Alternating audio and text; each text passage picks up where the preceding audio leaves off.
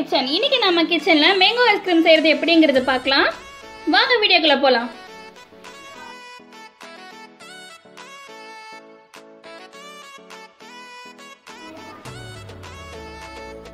இப்போ 1 லிட்டர் பால் வச்சிருக்கேன். இது நல்லா கொதிச்சிருச்சு. இப்போ இதில் 1 டேபிள் ஸ்பூன் நான் வினிகர் சேர்த்துக்கிறேன். நீங்கள் வினிகர் இல்லைனா லெமன் சேர்த்துக்கோங்க.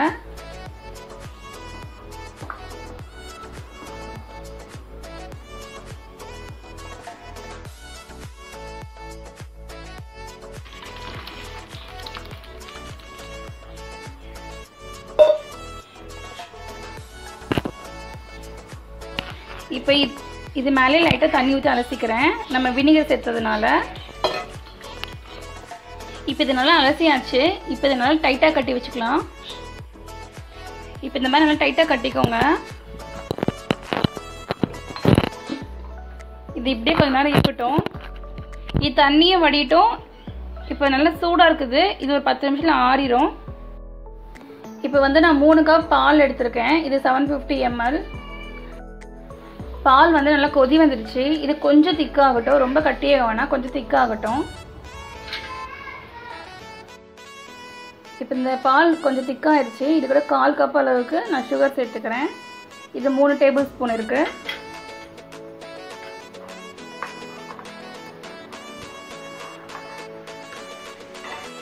நல்லா இந்த பால் கொதிச்சு திக்காகிடுச்சு.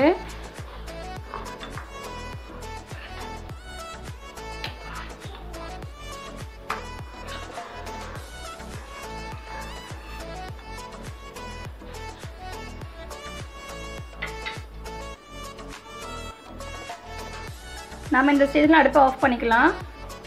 இந்த பால் நல்லா ஆறட்டும். இப்போ நல்லா 10 நிமிஷம் ஆறிடுச்சு. இப்போ இது ஒரு மிக்ஸி ஜாரில் சேர்த்துக்கலாம். இது கூடயே நம்ம காய்ச்சி வச்சுருக்கிற பாலையும் சேர்த்து நல்லா அடித்து எடுத்துக்கலாம். இப்போ ஒரு 30 செகண்ட் நல்லா ஃபாஸ்ட்டாக அடித்து எடுத்துருக்கேன்.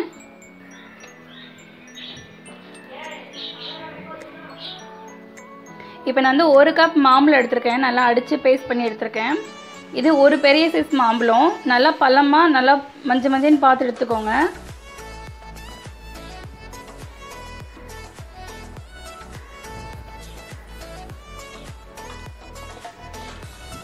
இப்போ இந்த மாம்பழத்தை நல்லா இந்த பாலோட நல்லா மிக்ஸ் பண்ணிக்கலாம். நல்லா இது கரையிற அளவுக்கு நல்லா மிக்ஸ் பண்ணிக்கோங்க. இப்போ இதெல்லாம் நல்லா மிக்ஸ் பண்ணிவிட்டு மிக்ஸியில் மறுபடியும் ஒரு 30 செகண்ட் நல்லா அடித்து எடுத்திருக்கேன். நான் இந்த மாதிரி ஒரு பிளாஸ்டிக் கவர் எடுத்து விரிச்சிருக்கேன்.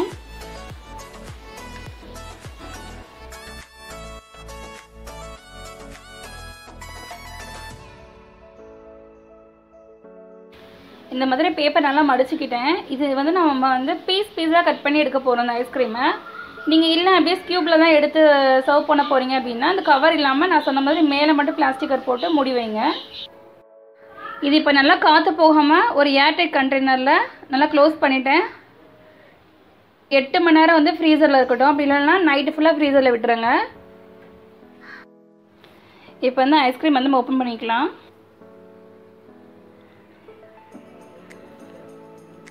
இப்போ நான் ஐஸ்கிரீம் பேப்பர்லேருந்து கவுத்தி எடுத்துட்டேன். இன்றைக்கி நம்ம ஐஸ்கிரீம் ரெடி ஆயிடுச்சு. நீங்களும் கண்டிப்பாக ட்ரை பண்ணி பாருங்கள். இப்போ நமக்கு மாம்பழ சீசன் தான். நம்ம எந்த ஒரு ஃப்ளேவரும் சேர்க்காம நம்ம ஃப்ரெஷ்ஷாக ஐஸ்கிரீம் செய்யலாம்.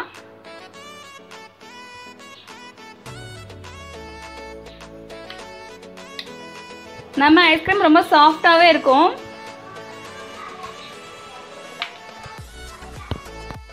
நீங்களும் கண்டிப்பாக ட்ரை பண்ணி பாருங்கள். என்னோட வீடியோஸ் உங்களுக்கு பிடிச்சிருந்தா மறக்காமல் எங்கள் சேனலை சப்ஸ்கிரைப் பண்ணுங்கள். தேங்க்யூ.